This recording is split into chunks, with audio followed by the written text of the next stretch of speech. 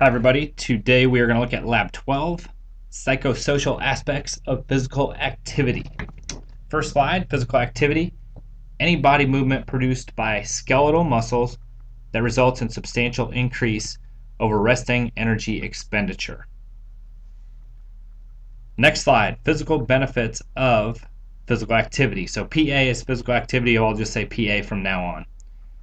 The Surgeon General's report on health and PA indicates the need to promote PA as a means to improve health and prevent disease. Benefits include higher bone density, reduced incidence of coronary artery disease, aids in control of adult onset diabetes, and decreased risk of developing certain types of cancer. Psychological benefits of PA. Psychological benefits include decreased anxiety, reduced depression, and improved mood. PA adherence. Less than 20% of 18 to 65-year-olds exercise at sufficient levels to accrue positive benefits. More than 60% of American adults are not regularly physically active in their leisure time.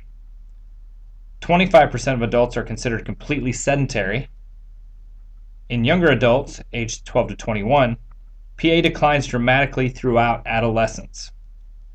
And 50% of those who begin an exercise program drop out in the first 6 months. So those aren't great stats. Self-efficacy. An individual's belief in his or her capabilities to organize and execute the course of action required to carry out the actions required to produce a given outcome. Theory states that highly efficacious people are more likely to engage in or to adopt desirable patterns of PA. Self-efficacy can be enhanced through various factors: past performance, vicarious experience, verbal persuasion, and self-talk. Types of self-efficacy. Several types of self-efficacy have been shown to play a role in adherence to exercise programs. First one is task self-efficacy, the belief that one can successfully perform a task. Next one is barrier self-efficacy, the belief that one can overcome barriers that keep them from exercising. Third is scheduling self-efficacy, the belief that one can fit exercise into their life. And the last one, health behavior efficacy, examines efficacy in populations that engaged in secondary prevention of disease via rehabilitation. So rehab patients. So if you notice, all those types of self-efficacy all have belief in them. So if somebody or an individual's belief in themselves and their ability to do things plays a large role in whether or not they actually attempt and complete an exercise program. Next slide, physical activity assessment. Development of instruments to measure PA is an ongoing and challenging task. As the importance of regular PA has been better understood and promoted, the need for valid and reliable measures has increased. Direct measures of PA. Getting information directly from the individual. Questionnaire, dietary annotation, or mechanical or electrical monitoring of the individual. Indirect measures of PA. Estimates usually taken by a computer or researcher.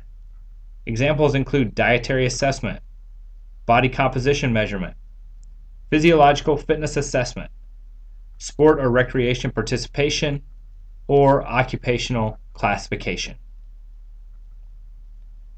7-day PA recall. This is what you guys will do.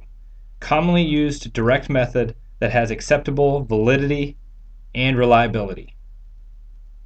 Data from questionnaire is used to calculate energy expenditure and activity levels of the individual. Advantages include short recall period, easy to administer, assesses both occupational and leisure time activity, reminders about the PAR, round minutes and activity done for less than 10 minutes is not included. So it gives you an outline there of how to break down your times when doing your PAR. Be honest in your answers. You are not graded on your PAR results.